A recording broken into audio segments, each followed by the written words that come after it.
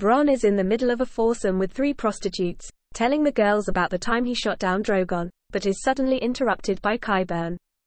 After briefly unsettling Bronn by informing him one of his female companions will be dead of pox within the year, Qyburn explains that Cersei wishes to hire Bronn and is willing to grant him the castle, lordship, and highborn bride Jaime and Tyrion both promised him, noting that the original deal involving his marriage to Lolly Stokeworth was scrapped by Jaime, not Cersei, when Bronn protests, as well as offering an advance payment in the form of a wagon full of gold for his service.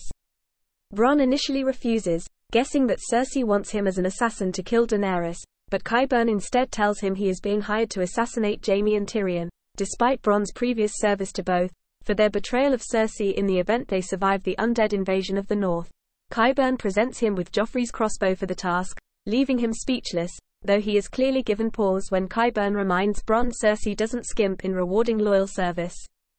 Following the Battle of Winterfell, Bronn arrives in the north and confronts Tyrion and Jaime in a tavern in the Winter Town. After punching Tyrion in the face for talking and preventing Jaime from intervening, he informs the brothers that Cersei has promised him River Run in exchange for killing them both.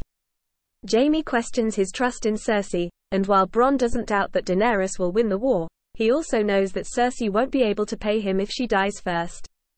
Tyrion then reminds Bronn of their business arrangement years earlier and promises to give him Highgarden after Daenerys defeats Cersei. Jaime refuses to do so, claiming the castle will never belong to a cutthroat, until Bronn nearly shoots him in the head with Joffrey's crossbow, reminding him that all the great houses were founded by such people. Once Tyrion assures him he'll receive his payment, Bronn agrees to the deal and leaves, promising to return when the war ends and warning them not to die along the way. After Bran Stark is elected the new king and Tyrion his hand, Bronn is made the Lord of Highgarden, thus fulfilling his long-cherished desire of owning a castle. Bronn was also made Lord Paramount of the Reach, and is also elected into the position of Master of Coin.